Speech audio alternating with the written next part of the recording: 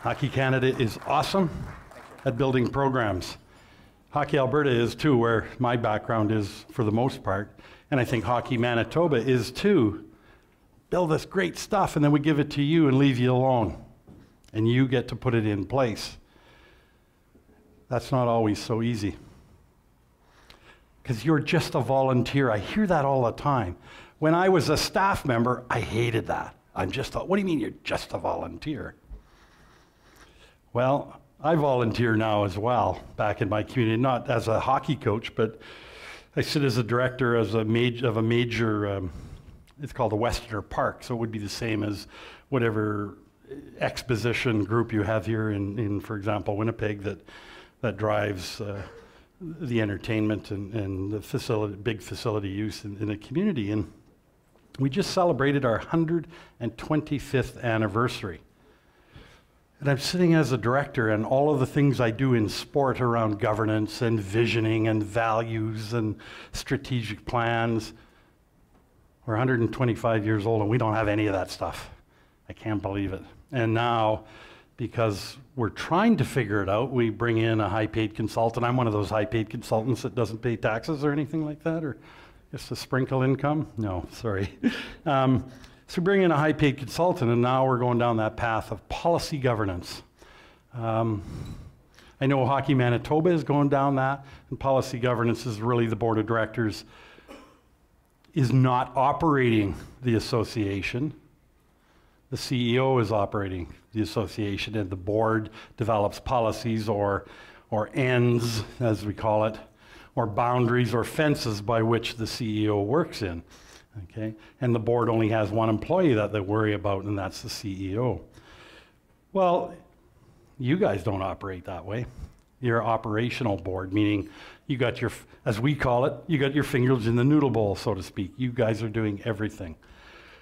And I think that's what makes it difficult, especially when you don't have things like roles and responsibilities and job descriptions and terms of references and all those kinds of things. So then it just becomes sometimes the loudest voice. Okay? That's not fun for a lot of people. Okay? So I'm hoping that today, by the time I share with you some of the things that I do in the sport world, but also with small businesses as well, because a team is a team is a team. They just might have different ends or outcomes that they're looking for than a sport team. But I hope that I can leave you with a couple of tools that you can use in Winnipeg, but you can also use in Sanford, or the two people I sat with last night where they have around 40 hockey players. So how many associations in the room have less than, let's say, 75 or 80 hockey players? You know? Yeah, quite a few, the bulk of you. And so, boy, you're just trying to figure out, well, how are we going to make 2 novice teams out of 17 hockey players or 19 hockey players, and we only have 12 Pee-wee players. And the best 2, well, they want to go down the highway to the next community. Some of the things that were comments were made last night. Sometimes I think, what the hell has changed over the last 30 years? Because those are the same darn issues we're talking about today that we were talking about in 1988, in 1990, in 1995. So what's changing, okay? Or what's not changing? And maybe it's just the people turnover, okay?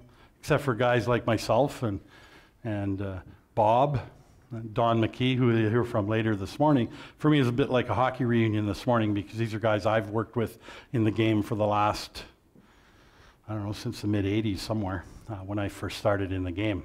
I'm now one of those old white-haired guys that are still making decisions about the game and still having an impact on the game. I kind of laugh when I say that, but I'm only 64, so I'm not that old, but when I get into communities, I'm now the oldest guy. I never thought I'd be that guy. It's kind of, wow, you kind of hope you're going to stay young and going to stay engaged in the game a whole lot forever. So I've certainly had to reinvent myself from a guy involved heavily in the coaching and mentorship side to more involvement on the governance side and working with, as I call it, the team at the top, the board of directors. Because if the team at the top isn't in very good shape, the teams at the bottom are going to be even in worse shape. So how do we do that? It's as simple as, for example, this morning. I don't have a clock on, so somebody's going to have to keep me on time here, I guess. Do you start your meetings on time? So you have a 7 o'clock meeting on a Monday night, big agenda. What time do you start your meeting? Now, when I say the time, it's not important whether it's 6 o'clock or 7 o'clock, but do you start at 7 o'clock when you say the meeting's going to start at 7 o'clock? Or do you start at 7:15 and reward the people who come late? Because that's what you're doing, is rewarding the people that are coming late. So stop that. Start your meetings on time and end on time. So now as a volunteer, I'm even more worried about that, because in my volunteer side, we do start on time, we never finish on time. Because depending on who's chairing the meeting, do they know how to run a meeting? Do they know what outcomes they want out of the meeting? So that leads me back to what Todd Anderson said last night, kind of development for all, or we need more training and development for your level of people, and I agree. Okay, it goes back to my original issue when I left Hockey Alberta in '99, and my frustration with building great programs and then giving them all to you and say, great, good luck. It's really easy to do that stuff in your spare time. I mean, I don't have a whole lot of spare time to do some of those things that I would like to do. So I can imagine as well, many of you don't have a lot of that spare time. Work is asking for more time and more commitment. And plus, if you're in more rural Manitoba or rural Alberta, the amount of driving time that it takes to participate in this game is incredible. So how do we ever get the work done to make our associations as good as they can be? When Mandy talked a little bit about visions, what's your vision for your minor hockey association? How many associations have a stated vision? Wow. So what are you doing with your program? Where are you taking it? Where's it going? I used to think when I first started that visioning, we're going to vision something 10 years out. That's a little long. I'm a kind of a 3, maybe a 5-year guy, because the world's changing really, really fast. So we'll try to, again, walk through some of those things here about visions and strategic plans a little bit, portions of governance that are really important. I also want to make a comment. So I looked at the presentations from last year, and I think it was Steve Norris, maybe. And I've worked with Steve Norris. I think the first time we hired him is he'd moved from the UK over to Canada and was talking to us about the early stages of long-term athlete development, and that was in the late 80s. But what got me out of the last video I saw was his frustration was, I've been doing this for 25 years, nothing's changing, what are you doing? Okay. We still violate every learning principle known to man. Any teachers in here? I know there's a couple, but we come at you and we have 4 or 5 verbal presentations last night. Yes, it's visual. Same thing today, 9 presentations. How much are you going to take away from this? Okay, and what are you taking away from it? Okay, just pure listening isn't the best learning method. Okay, and me talking isn't the best learning method either. So, but we still do it that way. When I look at our HP1s, which is pretty significant training and development, we stuff so much information into a very small period of time, and now we tell you you're an HP1 coach. Well, I took my HP1, or at that time it was called Level 4 in 1977, but it wasn't probably until about 1986 or 87. It was 10 years later before, so that's how it works. But I was already certified at that level. I'm not sure if I could do it today. Certainly passing and all that sort of stuff I could do, but the amount of time we expect of coaches to put in, but also the amount of time that you put in under duress most of the time is a challenge. So how can we make that easier for you? But I wanted to make that point of Steve Norris because I have the same issue as well. I tend to come into minor hockey associations when they're in trouble. and they can't figure it out. Well, we need to do some team building, and so I built a team building package, and but it's not really team building that they need, other than if you get into the detailed definition of a team, which is a group of people working towards a common goal or set of goals. So, you know, why no change? We've been doing this for years. What's happening? I look at, when we talk about governance and leadership, we look at leadership, Manitoba leadership, and I see some of the initiatives you're bringing forward this year. Half ice, bring a friend, outstanding on the proper environment and the appropriate training. That is so important. You know, why are we teaching Atom hockey players 2 or 3 breakouts and they got a power play, and like, they don't need that stuff. An eye-opening experience for me over the last 2 years. I'm involved in mentorship. Hockey Alberta, we have these, it's called Alberta Cup, and first-year Bantams get selected into 8 zone teams, and we go through a training process that we bring them towards the competition, and then the Western Hockey League makes their selections a couple months later. But parents always were coming to me because I was the mentor. Well, what does my kid got to do? How does my kid make this team? And parents, and maybe some of you are in this boat, think there's some magic answer. Well, first of all, if you can't skate, you can't play the game, and that's just as simple as it gets. If your kid can't skate, he's not going to play, period. Okay, so teach your kids to skate, and that's why it's so important at the Atom and below. But that's your job as a board of directors, to make sure that the coach is doing that job. Okay? And we'll have some more comments about that. But when I see that, and I pat Manitoba Hockey on the back for doing what you're doing, but that's not new stuff. Why is it taking you so long to get there? And if I say some things and I upset a few people, well, that's good. George Kingston, who some of you will know, said to me once, Rick, if 50% of the, in his case he was talking about players, if 50% of the players hate me, 50% of them love me, I'm doing awesome. So if half of you love me at the end, great. If half of you don't, I'm sorry. But that's not the end of the world. But I want to challenge you with a few of the things that you're doing or not doing to make a difference. And we don't have the same things we might want to do in Winnipeg are not necessarily the same things or the same depth of things that we might want to do in a Sanford with much less numbers of hockey players. So to start off, your definition of success and leadership. So what's your success?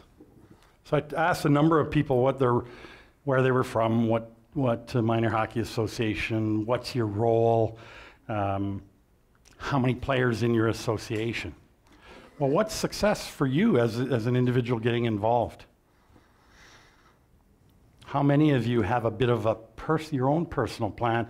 And Mandy made reference to that yesterday. What's your vision for yourself? Now, I never started doing that until I was coaching the women's national team, and it's 1990 and 92, and I want to coach the team in the 98 Olympics, or at that time it was 94. And I can remember the gentleman at that time saying, well, Rick, you got a lot of work to do to get yourself in position to have that team. And so he helped me lay out a three-year personal plan to get everything in order. And man, it worked just awesome. But I had a vision, and then we created a little bit of a plan. It wasn't too detailed, but it was just outlining all the things I needed to get to be in the position that I wanted to be in. Oh, unfortunately, I didn't get there, but that's okay. But the learning that came out of it was the personal development plan. Do you have a little bit of an outline of what you want to achieve personally as a director in a minor hockey association? Now, why is that important? Why does somebody step up and volunteer in minor hockey? One, because they want to make a difference. They want to work with their kids. They love coaching or volunteering. But sometimes it's because you guys are doing such a bad job, I'm going to come in and fix it. And I'm going to fix it, what is it, it's September 30th here today? I'll have it fixed by at least the end of October, won't I? Doesn't get fixed too quick. So what's success for you? What's success for your association? How do you know if you're successful as a minor hockey association? Again, whether it's a small group of players or whether you have a large group of players, what is success? Is it keeping kids in the game? Is it getting more kids into the game? What is it? Who's your customers? Not the kids. It's mom and dad. And so don't force parents out of the game. You know, I always, when I see these statements and sayings, banners, take your kids to the rink and leave them there and stay out of the rink, you know, because all parents are bad, right? How many are parents in here? Geez, you guys are bad people, eh? I think we all want the best interest for our kids. Sometimes it's how we go about in doing it. But it's important to know who your customers are. And I think coaches need to understand that too. Yes, we're working with the kids, but I've always found that I've had great experiences when I incorporate those parents in with the hockey team, not leave them out there. So now we have rules. You can't talk with parents for 24-hour rule. I can appreciate all that. I've never gone with that. If you have an issue, I'll talk with you after the game. But then again, I'm not 25 years old. I think a lot of young coaches come into situations and they don't have the life experiences and the skill sets to deal with me, or the next guy down the road who's a 45-year-old or he's 20 years older or whatever he is and has different experiences in life and maybe a bit more of a bully. So how do we help young kids to coach and stay in the game? Okay. What's success for your hockey teams? Is it winning? I was impressed with the Minnesota presentation yesterday when the amount of kids you're keeping in the games. I did a project for Hockey Alberta looking at female hockey. And of course, certainly and I don't know the extent of it in Manitoba here, but certainly in Alberta and British Columbia, academies and sports schools are the ones that are driving female hockey right now.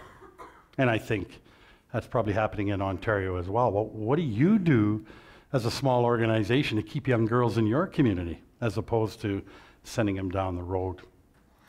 So what is success for your teams?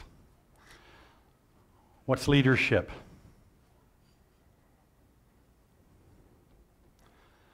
It's doing the right things. Okay. Who does leadership? Certainly the board does leadership, but coaches have to be leaders as well. Kids have to be leaders. Do coaches provide opportunities to be leaders? And how do we go about being leaders in our communities and in minor hockey? Sometimes it's difficult to lead.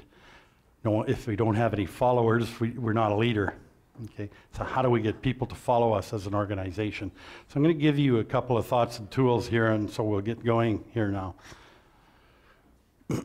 Sport governance. It's the way in which you govern yourself, and it's the rules you follow as a board of directors. When we look at the number of appeals that happen in this province, which blows me away, I think there were some 30 appeals to the provincial body last year. In Alberta, we're just around 20.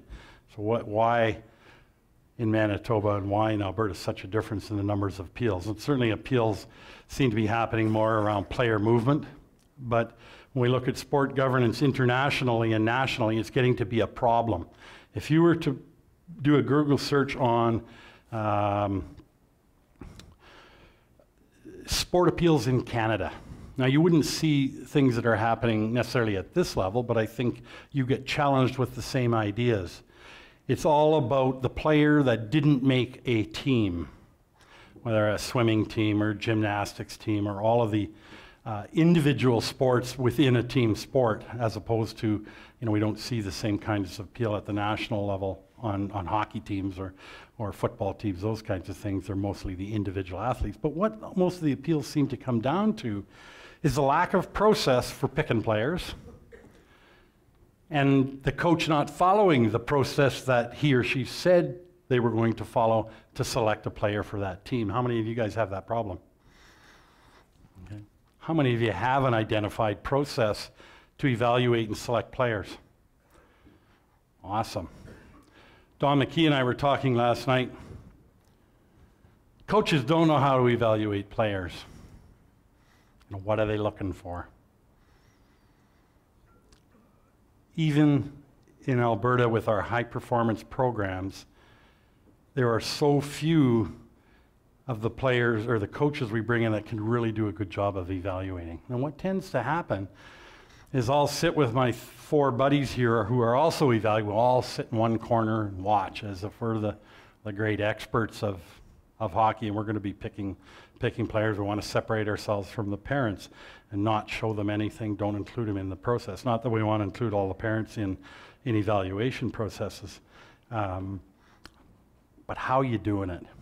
And are you following what you said you were going to follow is the biggest issue I see in the game, okay? Player evaluations are actually quite simple, but it comes down to, can they skate? And now I think the big movement on, I think you see it even at the professional levels, character and habits. And I know I'm off of sport governance and leadership, but we keep looking for something that really isn't there. Character and habits. How does the kid treat others?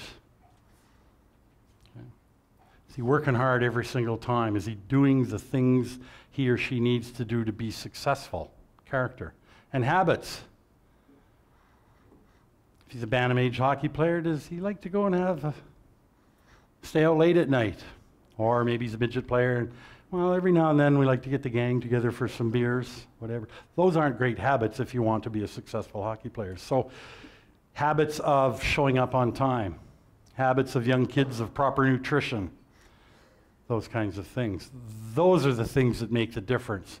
Not whether he got a scoring championship last year, so he should be first on the team over here. Can he skate and play the game? What are his character and what his habits? And coaches need to look at those things. They're easy to see. When I go and watch a hockey game, I'm only looking at body language to see what kind of player Nolan is. Okay? How does Nolan respond to me? Sorry, Nolan, I'm putting your buddy Greg out there. You're not going to get out this shift, you know, because your mom peed me off yesterday by questioning why you weren't on the power play or whatever. How you running your organization? How are your coaches running the organization? How many of you are a boss, a supervisor, own your own company? Okay. Would you hire somebody in your company and then let them just go to work the next day? You give them whatever you're going to give them or her, and then they get to go and do whatever they want? That's what we do in minor hockey. We hire a coach, and then because he's been trained, we give him our kids, our most valuable resource, and he can go and do, now I'm being a little bit exaggerated, he can go and do whatever he wants. That's scary. You don't do it in your own company, why would you do it with your kids? Governance. The highest levels of fairness, transparency, stakeholder engagement. Are your evaluations fair? Are kids getting a fair opportunity to play and participate? Are coaches being fair?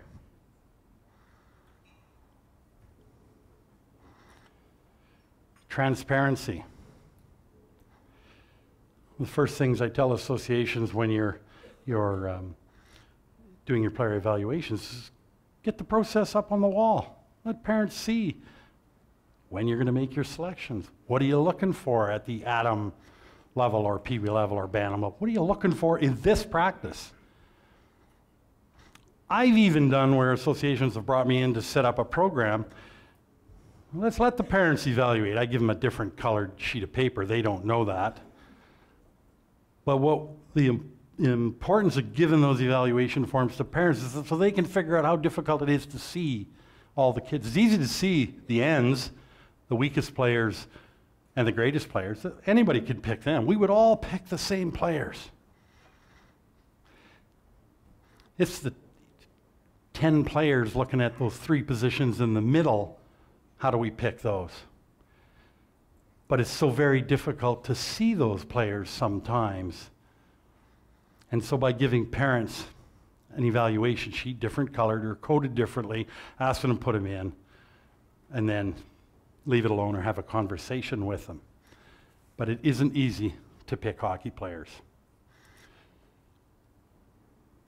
We look at national teams here, people are upset when this guy doesn't make our national team or the Olympic team or the women's program, or I'm sure in your high performance programs, Canada Winter Games, etc., people are upset because they didn't make this team or that team. Well, why not? Okay. Are you consistent in your processes and your decision making? How do you make decisions? Or does the president make all the decisions on his or her own? Does that happen? Okay. You got to get that guy under control. Best practices. There are so many best practices out there. Which ones are the best? And what's best in Winnipeg isn't necessarily what's best in southern Manitoba. Okay? But you need to have an appreciation for what is going on out there and take what you need or what you can use and incorporate it into your business. Are your organizational affairs in order? Okay? How many people have a set of bylaws that are up to date? Meaning, let's say you've revised them within the last 3 years or so, maybe we'll give you 5 years at the outside. Awesome. Or are there some, as we would say in Alberta, you're still on Ag Society bylaws? Bylaws are really important. They're really your protection as a board member or as a volunteer director in an organization. It is your protection as long as you're following those bylaws and rules in terms of how you govern yourself, okay, or how you're disciplining a member in your organization. Okay.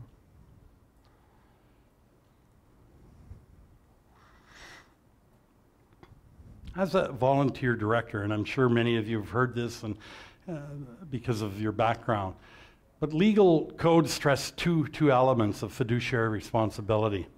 You must be loyal. So you're loyal to Winnipeg Minor Hockey Association or Sanford Minor Hockey. Not to myself. I'm not there to make things that benefit me. I'm there to take care of the organization, the association, make it better, improve it, do whatever. Okay? So your loyalty. Okay? Prudence. Proper care, skill, and diligence to the decisions that you make. Okay? Now, depending on your background, that's a moving target at times. Okay? Because of my background and training, the level of responsibility I have when I'm working as a volunteer in sport is quite a bit different probably than most of you. And same as Bernie's responsibility would, it would be a little bit higher in terms of the eyes of the law than would be somebody who doesn't have his background. When I look at the fiduciary duties, when I finish coaching the national team and I come back, my kids are now coming into novice category. My youngest kid was novice, the older kid was an Adam, that was great. I had an experience with the half-ice situation. So this is 1994. It's a long time ago. Sorry to go back so far, but when I see you're doing the same things we were doing back then, maybe it isn't that far apart. My kid is going into Pee Wee as a goaltender. They wanted me to coach so bad the Pee Wee AAA team in Red Deer. The president phones me up and it says, yeah, we want you to coach that team and your kid can be one of the goaltenders already. Man, was I ticked. So disappointed. Yes, you want me, and I guess it's going to be good for me. I don't think it's going to be good for my kid. He's not capable of playing at the Pee Wee AAA level. But what harm am I doing in the community? So I said, no, I'm not going to do it. Even in Red Deer, it wasn't even a small community at that time. I had more phone calls. Are you stupid? Your kid can be a goaltender on that team, and you could. But I just felt, because of my background as a technical director and all of my involvement in the game, saying, you need to do these things. How could I do that? So that comes to my fiduciary duty. And it is important. Your first responsibility is the organization.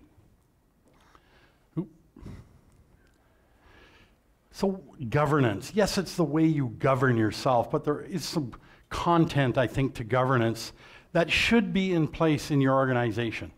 To the depth that you need is going to be different everywhere.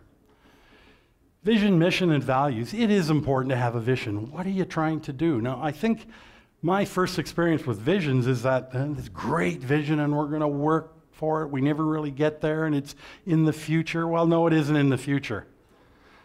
Today, visioning, I think, is at best 5 years, maybe 6 years before maybe it has to be adjusted. But you should have a vision for your minor hockey association for this year. What are we trying to do? Okay. Never mind the 3 and let's say a 5-year vision, which may or may not be changed, but you should have some sort of an idea of where you're going. Okay. We want the same thing from coaches too. What's your vision for this team? We look at vision, mission, and values. Are you achieving and living them? So how would you know? Now, I asked that question earlier. What is success? So how do you know if you're moving towards your vision, which is over there? How would you know? What are you measuring? Okay. What are your key success factors? Well, in your organization, it should be happy parents and kids. Kids are staying in the game. Okay. We're retaining our volunteers. It should be those kinds of things. If it's winning provincial tournaments or winning the league, well, those shouldn't be association big goals. That's at the team level. Plus, if you do all those other things that make it a great place to be, you'll have a higher chance of achieving whatever it is over here if you do these things right. Do you measure? How many do a little bit of an evaluation at the end of the year? And I'm not talking about evaluating your coaches. Do you evaluate your board? How'd it work last year? Well, we started out with 10 board members, and at the end of the year, we're down to 3 or 4. Why? You need to know that. A plan with priorities and year-end reviews. What are you working on this year? Or are you just going through the motions? And when I say going through the motions, I don't mean that to be negative. Okay? What are you working on for our organization this year to make it better? Well, you know, we're really working hard the last couple of years to update our policies and procedures. Okay? We really need to improve our coach development program, so we're looking and bringing in experts to talk to us about how we can incorporate a mentorship program for our young kids. Those are the things I want to hear. Okay? But those things are all in addition to what you do day to day. I mean, just being the registrar and the president and vice president, development director, and all the other directors that may go along, that's a full-time job already. And then we want you to do a bunch of other stuff on the side. What do you mean you got to work? You know, can't you do that work at work? And I'll come to a little bit more on that a little bit later. Terms of reference for boards and committees. So, who picks your players? Do you have a committee that oversees the player evaluation process or coach selection process? Or you just let me do whatever I want because I got a whole bunch of experience, and so yeah, we'll just let Rick kind of do that. Well, that's great. I'll just go do whatever I want. And it may be great for the organization, or it may not. Okay? But again, what do you have in place? Job and role descriptions for staff directors and especially the president. Now, I'm only going to focus on the president because I'm not a believer that the president should be coaching and be president also of the Minor Hockey Association. Because if he or she has those two roles, which one is he or she going to focus on? Which one? Coaching. Coaching. Because coaching, whether it doesn't matter which level you're coaching, it's a big job. So I'm not a believer. I might offend a few of you saying, well, in our community, we don't have enough coaches stepping forward. We don't have enough volunteers stepping forward. So sometimes you got to have 2 roles or 3 roles. I appreciate that. I don't have a magic answer for you.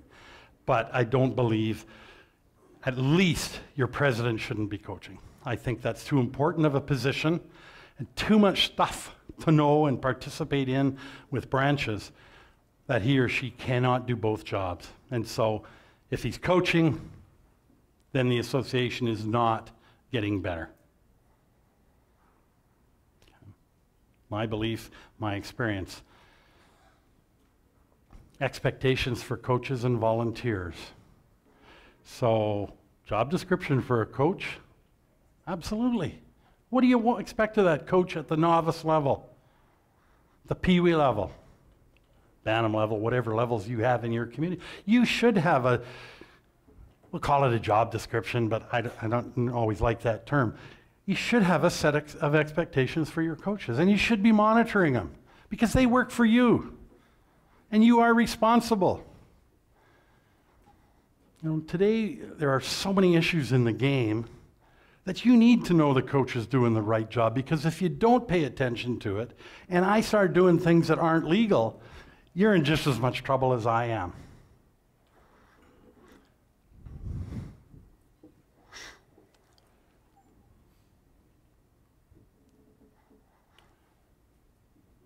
You're the team at the top. When you're not working well, the whole company or the whole organization suffers. And so how do you fix yourself, so to speak? Well, the first thing is to have a plan for some priorities. Now, this McKinsey Quarterly, this was in the spring edition here of 2017, and I just took a snippet here. So they asked directors of a top company, in this case, they call them a top team. They're asked to list the company's top 12 or 10 priorities. Well, they had 23 different ones. And only 2 were listed by all directors. So if I took 3 minor hockey associations in here and got all your directors seated at a couple different tables and asked them the same question, would I get the same answer? Probably not. It's much the same as where I'm a volunteer at our 125-year-old organization. We still can't do that. I'm so embarrassed. It's really hard for me to sit at that board table when we're all over the place. It is not fun for me at all. I thought, because I'm an old hockey guy, because of my background, I would be a director and I can make a difference. Holy lordy. I'm not making a big difference. I'm one voice. That's been the hardest lesson for me to learn at that level. I'm one voice. And not as powerful a voice as I am, let's say, in minor hockey, which is, I have to adjust to that, and it's hard. And then in our own community, we're hosting the 2019 Canada Winter Games. You guys in Winnipeg have just gone through the summer games. They've done an amazing governance job. Unbelievable what they have done in 2 or 3 years to frame all the governance wants and boundaries that they want for the Canada Winter Games, the outcomes, all of those things are unbelievable. I'm in a 125-year organization. We aren't even in the same city as the Canada Winter Games group of people that have put together their program for the 2019 Canada Winter Games. And all around good governance. All around good governance. My experience, most minor hockeys don't have stated and written priorities. Most directors don't agree or know or what priorities are most important. What's the most important thing we're going to do this year? Most do not evaluate or reflect on their performance as an organization. And when I talk about an organization, I'm talking about the board of directors. I'm not talking about your team and your players, because we all evaluate them and we get feedback from parents on how well the coach did. But how about evaluating your board of directors? Do we run our meetings properly? Do we evaluate? Why are some athletes so successful in competitions and others are not? Why are some organizations successful and others are not? Why are individuals anywhere in our lives successful and others are not? And there's a lot of reasons for it, but in terms of the point I want to make, it's called self-reflection. So your best athletes execute on the ice, in our case, And they do something and they're evaluating it immediately and they're making an adjustment. I think the best organizations as well do that self-reflection. Lessons learned, whatever it might be, so that we don't necessarily make the same mistakes, or we say, man, if we just adjusted this time, it would be that much better next time. But the idea of self-reflection or evaluation, call it what you want, you got to get to that point. But we don't want to do that because it takes time and I'm tired. Okay. So you're going to put a certain amount of time into your sport or your association or your job, whatever it's called in minor hockey. And if it's 100 hours, it's 100 hours. And I'm just using it because it's an easy number. Well, where are you spending your 100 hours? If you do your homework at the front end, okay, so when Don McKee and Bob Caldwell and I go out and do our HP1 evaluations, et cetera, across the country, we're looking for a seasonal plan from the coach. If he doesn't have one, we're not going to do the evaluation. And then we want to see how his year is playing out. Is he doing the things he should be doing that are appropriate for Bantam or midget kids? Okay. So where's your plan? Where's your priority? How are you evaluating? How are you looking back? But if you spend your time at the front end building that, then the last half goes a hell of a lot easier. Excuse my language. But if you don't do this, okay, fine, you'll still continue on, but boy, this last part it's not a lot of fun. It's stressful. People are questioning what you're doing, why you're doing it, how you're doing it, what you know and don't know. Okay. So it's the front end that's most important. So we look, and I'm going to make some references to team building here. Coaches, if they do things fairly well in the first 3 or 4 weeks of the season, it's going to be great. But if the coach doesn't do a very good job in the first 3 or 4 weeks of the season, I'm going to make reference to what he or she should be doing in those first 3 or 4 weeks. If they don't do it, then you are dealing with the problems within 4 weeks. Coach is dealing with discipline issues, maybe parent issues now. And why is it? It's because we got bad kids. It isn't because the parents are bad. It's because what I'm doing or not doing as a coach. And I think it's much the same for an organization. What do you guys do at the front end to allow you to be successful at the back end? If you do it, you don't even have to do it really well. To tell you the truth, you don't. You just kind of got to do it.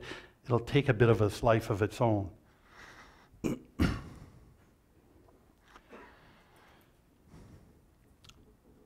Yearly reviews.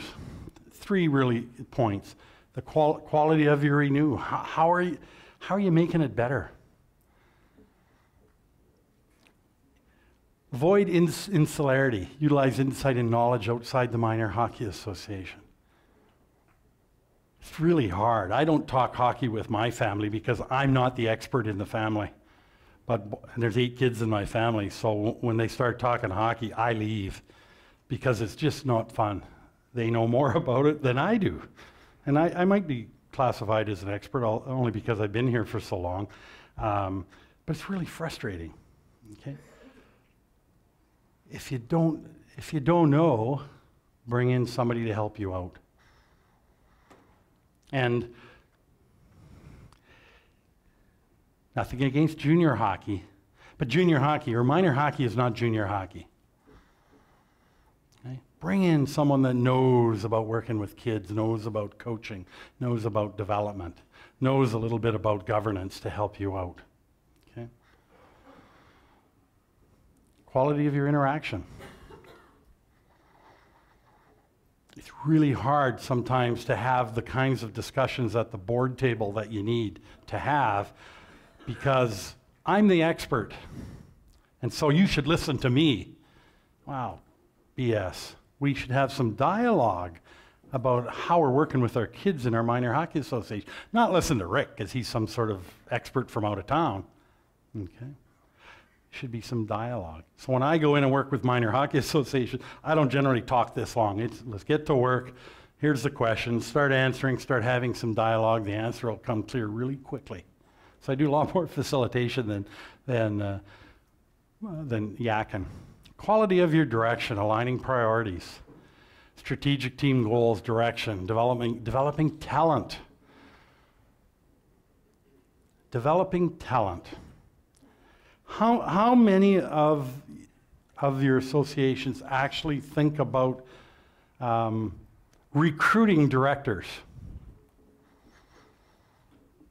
So when we get up a little bit higher, so for example, Hockey Manitoba, or the association where I volunteer, we have a skills matrix when we're looking for these kind of directors, depending on what our focus is for the next 3 years. Oh, geez, we're going to go into a construction phase, so we need more people that have project management experience or maybe big construction project experience on our board. So we have our plan, and then we look at the directors we need in any one 3-year period of time. I work with an association over the last five, 6 years in Alberta who went through a lot of difficulty. And it was so difficult that the auditors for the National Insurance Company had to go in and spend a week to audit the Minor Hockey Association. So it only takes, as we all know, one guy or one lady in your Minor Hockey Association to rip you apart. One person that's just good enough to write letters to cause enough havoc. Okay. When the auditors went in, they found nothing's a problem. No issues with male coaches and female athletes. There's no financial issues. Everything is above board.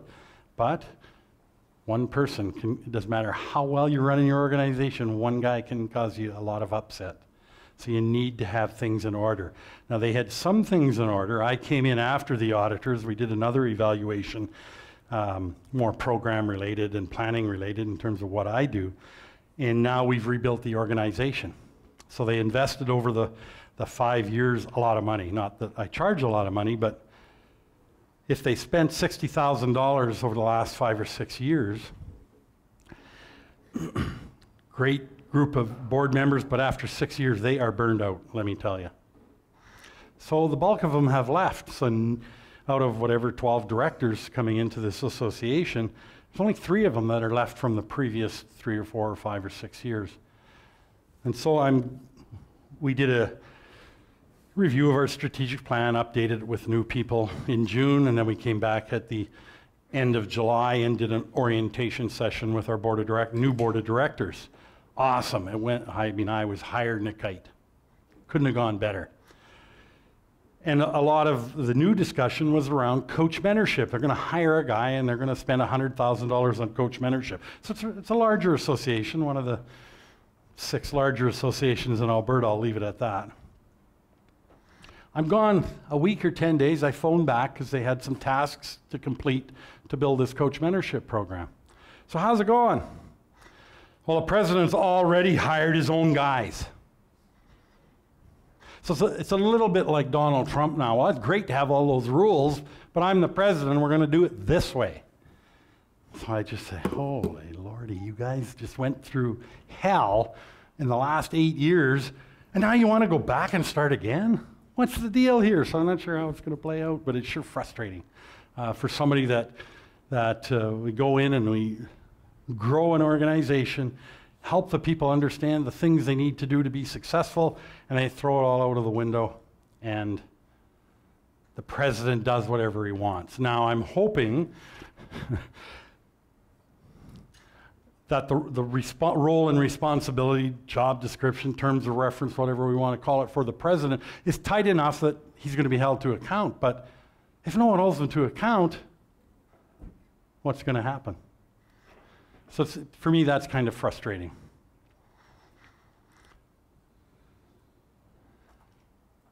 Okay. Top performing teams. Common direction, shared understanding of goals and values. So do you have a common direction in your minor hockey association? That should be, if you have a vision and a philosophy, that has to be part of your orientation of new directors. You must have an orientation program. Not great, hey, you're the new director, our first meeting is next Monday. Your first meeting should be about what we're all about, and then talking about roles and responsibilities and expectations. Then we'll get into the meeting of the work. Skills of interaction are crucial for top teams. So whether it's your minor hockey team, your peewee team, is the coach a director, telling what to do all the time, or does he engage with the kids? Does he engage with the parents? Or at your level, do you engage with each other? Or just listen to President Rick because he has it all and he's the expert and he gets mad when you question what he's doing. So the quality of your interaction, you need to get to a higher level. Top teams must be able to renew themselves. I'm just trying to think of an example. So it's coming up election time. So in Red Deer, no different than here, public school board, separate school board. You know what the biggest issue is in the community? Is you three guys have been on the public or the separate school board, like you're into your 5th term, you're 75 years old. What are you doing taking up that spot? So the quality of renewal in our school system in Red Deer is not good. Why? Because us old white-haired guys don't get out of the way. I'm being a little bit facetious. I don't want to get out of the way. I think I have a lot to offer. So I always kind of I look carefully at my involvement today. My kids are all grown up. I want to coach. I want to be like Bob, who tells me he can hardly wait to his kids another year so he can go back and start at the initiation program again. I want to do that too. Or coach at the Adam B level or something like that. But that's my need or my want. But is it really best for the community for me to do that? It'd be good for those 18 kids. But what about you two guys? You want to coach your kids. So if I coach now at my experience level, and I'm taking away an opportunity for these two guys to coach their kids, which is a pretty neat thing too. Every dad wants to coach, well, I like to think every dad wants to coach their kids, but it's not easy. So Canada Winter Games as well going on in Red Deer. I've got a sport administration background, 40 years. The CEO in Red Deer, I hired, and he took my spot at Hockey Alberta a long time ago. How come you're not working for the Canada Winter Games? Oh, I'm at the end of my career. Why would I take an opportunity away from a 38-year-old or 36-year-old to gain a Canada Winter Games experience and then be set up in his career for the next 15 or 20 years? So me, I'm kind of conscious of that all the time, but top teams must be able to renew themselves. The success of your organization is in the movement of people. Now, I understand when people say, well, there's no one else is stepping up, so I got to stay in. Well, people will always step up when there's a hole. So sometimes you just have to get out of the way, and somebody will step up. It's not always the best way to get a new president or a vice president or a development coordinator or whatever director you're looking for. Time.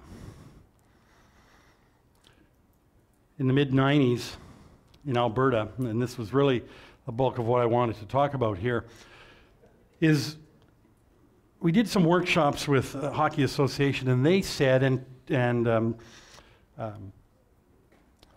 was referred to last night, is you said, we want training and development just like our coaches get, our referees get, our players get. There isn't a lot of development for you in this game. There's a little bit of development going on here, but there's a lot more development going on. So I was frustrated in Hockey Alberta because of great Hockey Canada, great programs, Hockey Alberta, great programs, Hockey Manitoba, great programs, and then we hand them off to you to implement. And so I left my cushy job, it wasn't that cushy back then, and went in to be self-employed to help minor hockey associations implement the programs the upper levels were designing. And that's what I spent the last 18 or 19 years doing. It was post-Olympic Games. There were, back then, lots of issues in our insurance. I don't know what you pay for liability insurance now, 25 bucks. Back then it was 80 cents. When I went to 96 cents, the country went off the deep end. Okay. Abuse and harassment issues, the Graham James situation, all of those kinds of things really forced us to do more with minor hockey associations about getting your side of the ledger in better shape.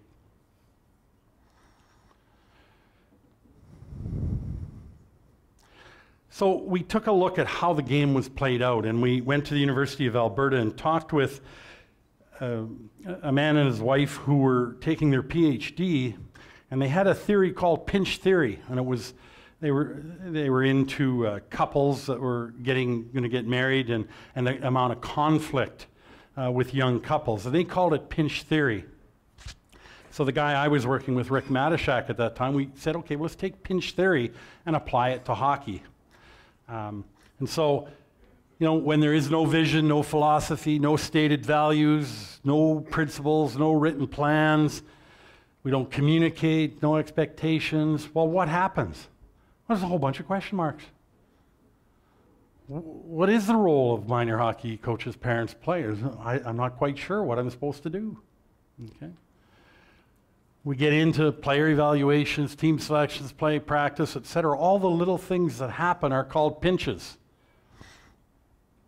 It's a little bit like being married at times. You know, us guys will do things. We don't always know that we're doing these things, and we cause some upset with our wives. Those are little pinches. Okay. And most often, they're around expectations. Okay. When situations happen, so pinches happen, a disruption of expectations, roles, and goal clarity.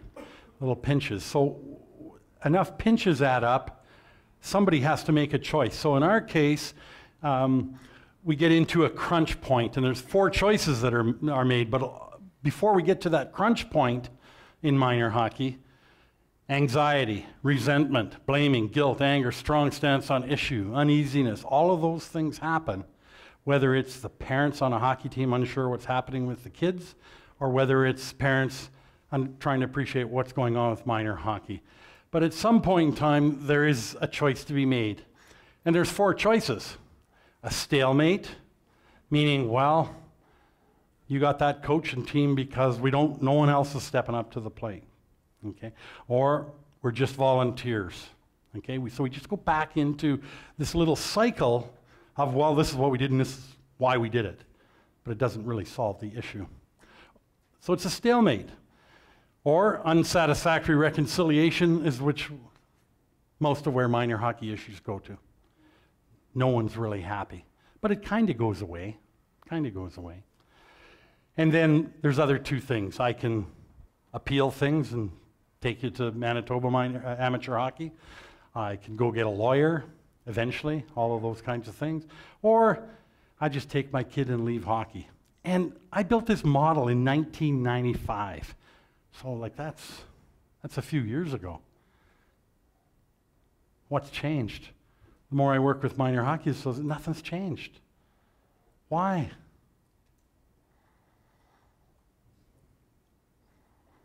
Vision, mission, values. What are your values? And so I said, okay, well, then let's do the reverse. And I won't go through that. But when we do have those things and we go through the process, so it's not the answer, it's the process that's valuable. So when I'm a coach and I engage my parents, I engage my players, that's a process. That's what leads to happiness. Same as your minor hockey association. When you engage your coaches to help make your coaching program better, when you engage with your parents, when you engage with each other, it's much easier. And I'm saying there are opportunities for problem solving, conflict resolution, open, honest discussion when you've gone through that process. We expect teams to have a team building process. Well, what's your team building process? Is you're a team at the board, you should have some team building. Boy, I needed more time here. I take a 2-pronged approach to growing organizations, have a governance side, so that's where I spend all of my time now, mentoring organizations on the governance side, helping you get your stuff in order. When I first started doing this, I also had a team side, and we said, we got to show coaches how to build a team, because they don't know how to build a team. They're too busy telling and directing. Okay? And then on your coach mentorship, there's got to be classroom on ice support.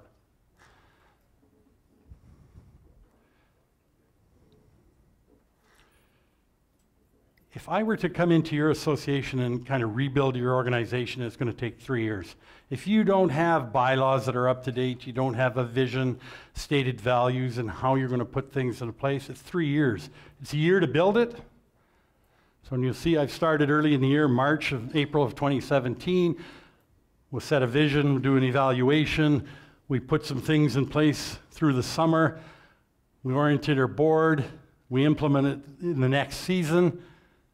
And then we evaluate. That's 2 years right there. So if you're going to invest in your organization, be prepared that it's going to take more than a weekend. Okay? Each one of those days is about 10 to 12 hours to get that done. So you're looking at 1, 2, 3, 4 sessions of a Friday, Saturday night. So maybe it's about 48 to 50 hours to go through and rebuild your organization. It is a commitment. Okay? End point of your effort, 3 to 5 years, mission, what are you doing to achieve? What are you doing? What are you going to do to make your program better? And then values, the way we work together. How are they demonstrated? And we talk about respect and inclusion. What are your coaches doing with respect to respect and inclusion? Okay.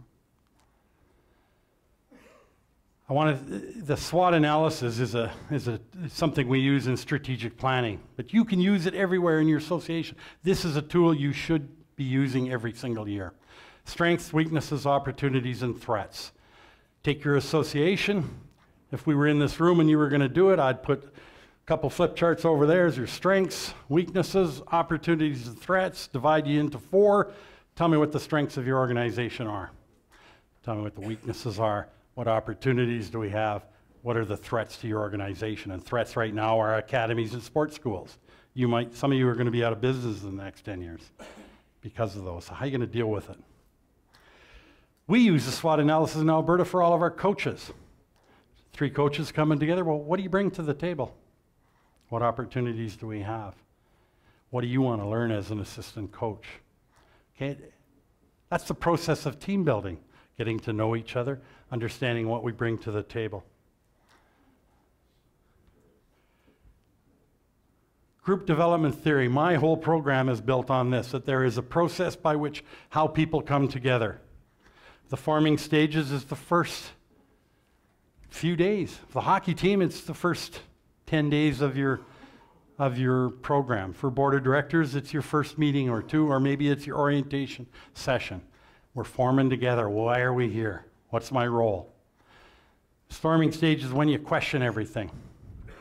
That happens. On your hockey teams, that will happen between the 3rd week and the 5th week. So if the coach doesn't do his job in the first 3 weeks, you're in trouble by week 4, I'll guarantee it. I will guarantee it. He has not done his team building. And if he's just ad-libbing, he's definitely in trouble by the 3rd or 4th week. Now these presentations, you don't need to copy this down. I can either email it to you, but I think Manitoba plans on emailing these to you as well. Norming and performing. So there's various parts that go with each one of them. If we understand how groups come together, we can do the right things at the right time. That's leadership. Coaching development, group development theory, feed them and support them. You got to feed your coaches. You got to train them. You got to feed your directors. You got to train them. I know I'm getting the pressure here. I can feel it on the backside. Program expectations. What do you expect to happen at the novice level in your community? What do you want coaches to be focused on? Or at the Pee-wee level or the Bantam level? Okay. Long-term athlete development model. We've been talking about that for 25 years. How come it isn't being used? Okay. I love it when I hear what Manitoba is doing. Okay. Appropriate training and appropriate environment. Coaching the female athlete. So I've got lots of experience coaching the female athlete. The guys I hang around with, I've been married 35 years this summer, but the guys I hang around with them are all on their 2nd and 3rd divorce. And so you guys need to learn to work with the ladies and maybe learn how to talk and listen and those kinds of things. But bring in somebody in your community to help your coaches learn how to work with young girls. If you got a male coach who thinks that girls should be reflecting after the game and thinking about what went right and what goes wrong, well, you're in trouble, because they're going to be singing and dancing and the music's going. So, okay. You got to talk with every single girl every single day. And that could be just, hey, how's it going? How'd school go this week for you? Great, because if you don't talk to them, they're going to think something's wrong. And then you've got more issues to deal with. Now, and don't mean that to sound negative, but us guys don't know how to work with you girls sometimes. And I've been married for 35 years, and I'm still figuring it out. So, but there's lots of people with some expertise.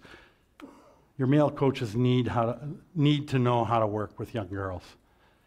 And if you do, it is really, really rewarding working with girls. If you like to coach and you like to teach, they are sponges. They really are. But you got to work it. You got to know how to bring them out, and it is fun and rewarding. Okay, in summary, these things to bring away, if you do these simple things, you will be very successful. Your role and responsibilities as a director, clear roles and expectations. You got to be intentional about growing your organization, intentional about growing your coaches. Don't leave it for Hockey Manitoba to grow and develop your coaches. That's your job.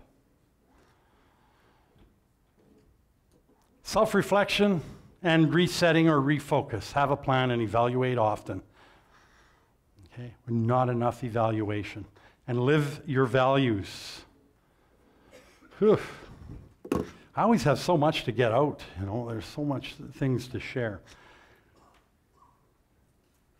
Have a bit of a plan. It doesn't need to be a detailed strategic plan that we might have at Winnipeg Minor Hockey. But if you're Sanford or you got 40 players in your community, what's your plan? One, to keep those players, but how are we going to get more? Okay? A load of tools, they're easy to use, but you got to use them. I'd hope when there was going to be a handout, I had a whole bunch of physical tools to give you, but if you send me an email or something, I can send you templates for going through a planning process, or a template for evaluating your organization, a template for building a job description or terms of reference for a board member or a committee, and I can get rid of half that work for you. But the most important part isn't taking what I give you and saying, okay, great, this is awesome. The important part is having the dialogue and the process in your organization. That's where your success is. Just as it is on the team level, it is at your level. Thank you for your time. I hope I left a couple of tidbits.